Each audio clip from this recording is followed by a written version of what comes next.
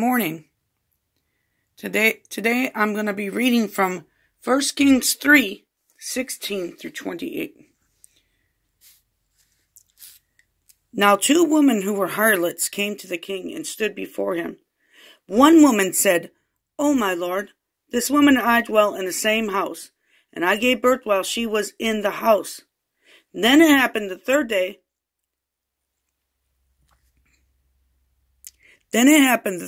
after I've given birth that this woman also gave birth. And we were together, and no one was with us in the house except the 2 of us in the house. And this woman's son died in the night because she lay on him.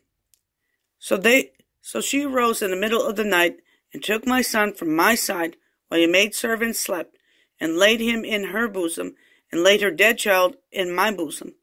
And when I rose in the morning to nurse my son, there he was dead. But when I examined him in the morning, indeed he was not my son whom I have borne." Then the other woman said, "No, but the living one is my son, and the dead one is your son." And the first woman said, "No, but the dead one is your son, and the living one is my son." Thus they spoke before the king. And the king said, "The one says, 'This is my son who lives,' and your son is the dead one." And the other said, "No, but your son is the dead one, and my son is the living one." The king said, "Bring me a sword." So they brought him a sword before the king. And the king said, "Divide the living child in 2. Give half to one and half to another." Then the woman whose son was living spoke to the king, for she yearned with compassion for her son, and said, "O my lord, give her the living child, and by no means kill him." But the other one said, "Let him be neither mine nor yours, but divide him." So the king answered and said, "Give the first woman the living child. By no means kill him. She is his mother." And all of Israel heard of the judgment which the king had rendered, and they feared the king, for they saw that the wisdom of God was in him to administer justice. King Solomon. And if you read the beginnings of chapter 3, you're going to see he had that dream and he asked God for wisdom and to an understanding to guide his people. And that's what God gave him. God's wisdom sees beyond regular human wisdom. And Solomon had that from God, King Solomon. God gave him wisdom. Many people went to him. Even the Queen of Sheba went to him to find things out. Perhaps we need to ask God for wisdom and an understanding heart. As Christians, embodied by the Holy Spirit, that have the mind of Christ, don't we have the wisdom of God available to us, or do we not listen to God? Solomon was able to discern easily what to do. That situation could have been a very hard situation, but because of the wisdom God gave him, he knew the real mother would not want the child dead. I couldn't have seen a way out of that one. But God had given Solomon wisdom. But guard your heart. Later on in his life, Solomon had wives that offered to foreign gods. And that took his heart away. If you read Ecclesiastes, you'll get how he says everything that he had was meaningless except to fear God and serve him. With wisdom should come compassion. With wisdom, godly wisdom, comes God's ways. We can be wise in the eyes of the world, but lose it in the eyes of God. True wisdom, true evaluation, like that, and understanding, only come from God. And God wants his children to have that type of wisdom and discernment on areas.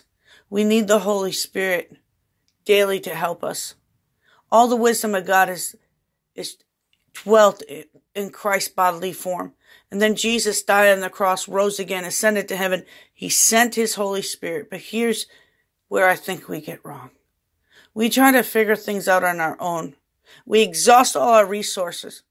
Well, wouldn't it be better if we just be still and know that he is God? Psalms 46:10. Wouldn't it be better in a situation where we're feeling anxiety or overwhelmed, a situation like King Solomon had to deal with, which would have been a very hard one? He was calm, and he had wisdom, the gift that God had given him. Could it be that if we'd stop and talk to our Heavenly Father and have His Word in our heart and ask Him that a lot of situations we're in that seem difficult, God would bring a clarity and a wisdom to it that we just don't have on our own. Today, if you're going through something and it seems impossible, you just don't know what's going to happen, I ask you this. My God is the God of impossible. But if you want Him, it says in Jeremiah 29:13, you got to search for Him and seek Him with all your heart and you'll find Him. So if you're going through a situation, it's above your head. If you're going through a situation where your wisdom failed and other people's did too, perhaps you're not drawing on God's wisdom. Perhaps you're not spending quality time with God. God makes things so simple for us because He knows that His thoughts are not our thoughts and His ways are not our ways. He's so much smarter than us. He's all knowing, all everywhere at once and all powerful.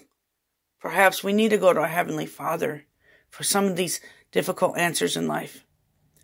And perhaps the secret is being in His presence through the difficulties of life. They may not be taken away, but God may give you clarity in the area. Maybe you have clarity after that you learned a spiritual lesson. Maybe God's pruning you this season so you can bear more fruit and you think, God, what's going on? Maybe God loves you so much and you have bared so much fruit for His kingdom. Now He says, pruning time. It's time for me to get in there. It's time for me to cut you down a little bit so you can bear more fruit. It's time for you to get with God.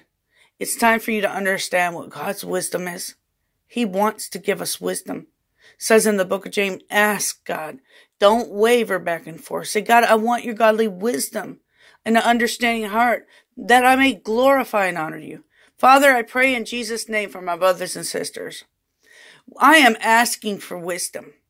I am asking for an understanding heart. I am asking God to see things your ways, because your ways are so much better than ours, Lord. You are higher than we are. You see the end from the beginning. You're the Alpha and Omega. There's no ending to you. You understand everything completely, God. Please help us to use wisdom to seek you and to look in your word for the answers and to be still and know your God. Submit to the pruning process and bring you glory. In Jesus' name, amen.